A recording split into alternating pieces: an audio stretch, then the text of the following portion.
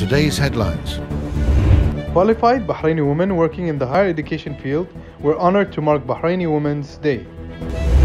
Plans to introduce vertical automated car parks in congested residential areas have been rejected.